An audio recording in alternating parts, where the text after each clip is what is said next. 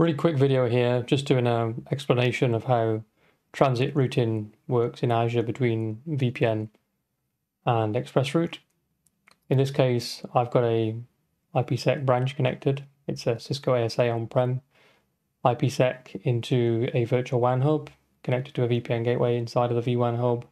I've also got an ExpressRoute connected data center here. In purple, 192.168 range on-prem via the ExpressRoute. 10.1.200 over here for my IPsec connected branch. Why would you want to do this? Well, it's very common to move data and applications to the cloud and have something left there on-prem that you need to access, but you want to migrate the IPsec headend to Azure. So you sort of close down as much of your on-prem DC as you can, remove the firewalls, etc. that terminate your VPNs, move that function into the cloud, makes it a bit more scalable. Probably going to get better performance if you've got a global network because of the span and breadth of the Microsoft backbone. But in this scenario, the green bit here, of course, it needs to access the spoke VNets, which is kind of implicit. But we do have patterns in Azure where we can come into Azure via VPN and go back down ExpressRoute to meet this scenario where you still need to get something on-prem. I'm going to show you how this works today with vWAN, our virtual WAN.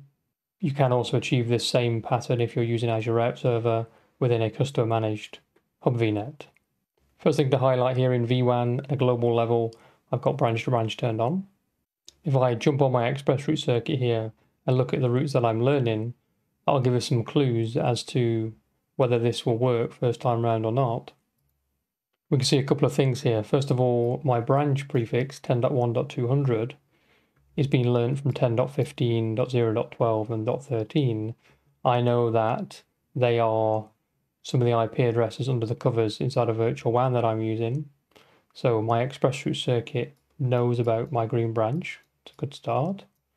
And of course, my ExpressRoute circuit also knows about my 192.168 prefix, which is my on-prem DC. So the data path looks pretty good there. In a similar fashion, when I jump onto the virtual WAN hub and I check the effective routes there, I see that 192.168.2 being learned from ExpressRoute as we expect. And also we see the 10.1.200 route, which is coming from a VPN connected branch. If I look at my VPN site configuration, there's a couple of things I want to highlight here. The first one is where I've specified my private address space. So I'm looking at the configuration here of my VPN gateway in respect to how it sees the green world. I've referenced the on-prem address space of 10.1.200. And if you've worked with Azure VPN gateways, that'll tell you something, which is I am using static routing here. I'm not using BGP. That's another thing I want to call out in this video, is that even though I'm not running BGP across IPsec to my VPN connected branch, I can still benefit from this transit routing. So the BGP here on the purple bit, and there's an element of route exchange happening behind the scenes here in vWAN, but I don't need to run BGP here. My link configuration, relatively straightforward, just specifies the on-prem public IP with no BGP information. A couple of things to note about the VPN configuration inside of virtual WAN here. I don't have traffic selectors configured.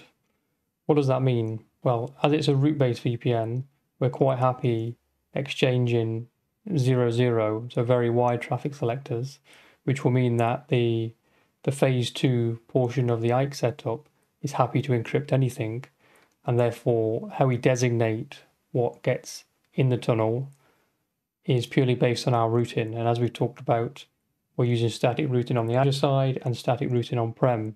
You could choose, if you wanted to enable BGP to decide what traffic gets into the tunnel. But purely from a traffic selector point of view, we're quite happy to go with 00 in this case.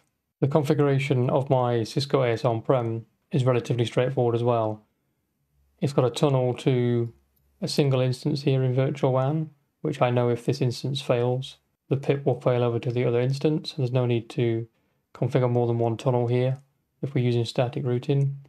On my ASA, I've got a static route pointing to the tunnel interface, which is virtual tunnel interface 1. And the proof is in the pudding, of course. So you see here, I'm looking on my on-prem data center host. This is in the purple box, and I can see that I'm pinging a host here in the top box that lives in Azure and getting a return round trip time of about 30 milliseconds, which I know is about right considering the location of my data center and the location of Azure. But then when I look at my ping from on-prem data center into Azure back out to the branch, that latency is almost double because I know that I'm going into Azure and then back out and traveling some distance.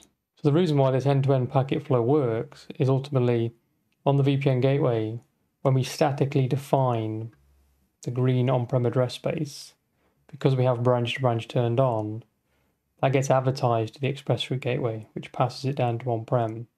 So even though we're using static routing up here, it's still dynamically advertised to on-prem.